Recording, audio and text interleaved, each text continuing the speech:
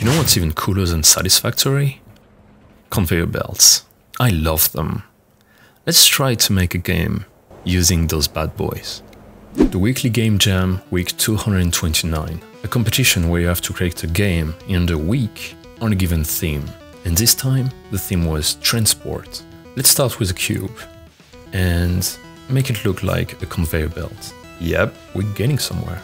I have no idea how to do this, so...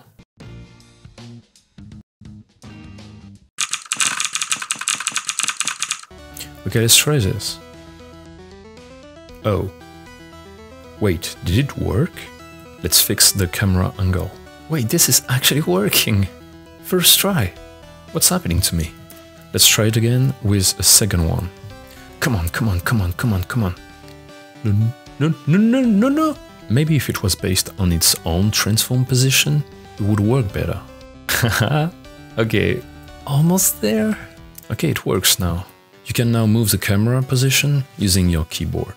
Next step was to create a package spawner, because we want tons of them. If I can create 2 of them, might as well create a shit ton. Legend says this is what Amazon headquarters look like. What the hell is even happening here?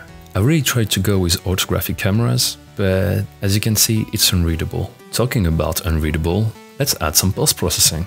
My advice for 3D is to always use a blurry effect. It just looks good. This is what we have now. It looks good, but I still have no idea about the gameplay. Broop. Haters are gonna say we are wasting resources. How in the 7 kingdoms is this physically correct? Would you look at that? Another tutorial that does exactly what I wanted to do. I mean, at least it's a start. Yes, I got you. I wanted for this game to generate a level randomly, and it was much more annoying than I thought it would be. But eventually, after a lot of trials and errors, it finally was getting somewhere. And that thing that you can see here was the first level that was truly randomly generated. I then tried to make each platform go as little downwards as possible. If you're claustrophobic, the next scene may or may not shock you. But then, look at that. It's perfect. Then I created a giant box that would gather all the packages. And for the moment of truth...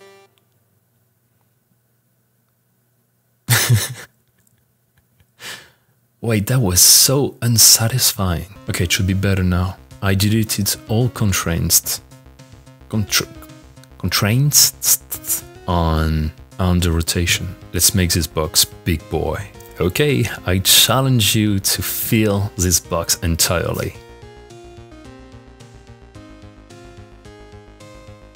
It was finally time to add some gameplay elements, so I made it go faster over time and added some red blocks that you can destroy by clicking on them.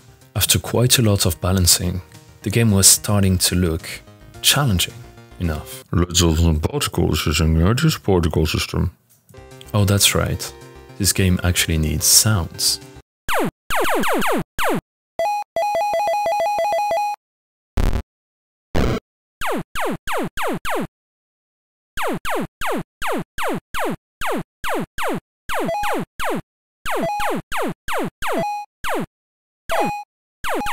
No, God! No, God, please, no! No! Let's create a proper game over menu and music using FL Studio.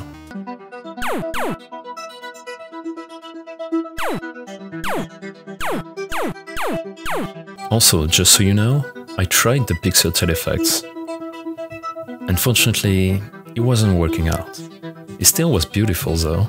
One last tutorial screen, and the game was done. Let's publish it on itch.io. And here it is.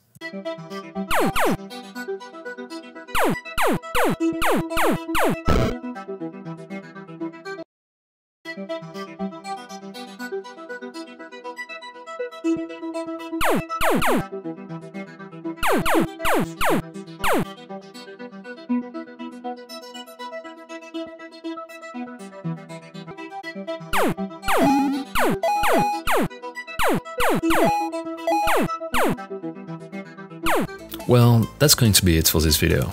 Thank you guys so much for watching it. If you enjoyed it, feel free to leave a like. And if you want to see more game dev videos, consider subscribing. Until then, I'll see you next time.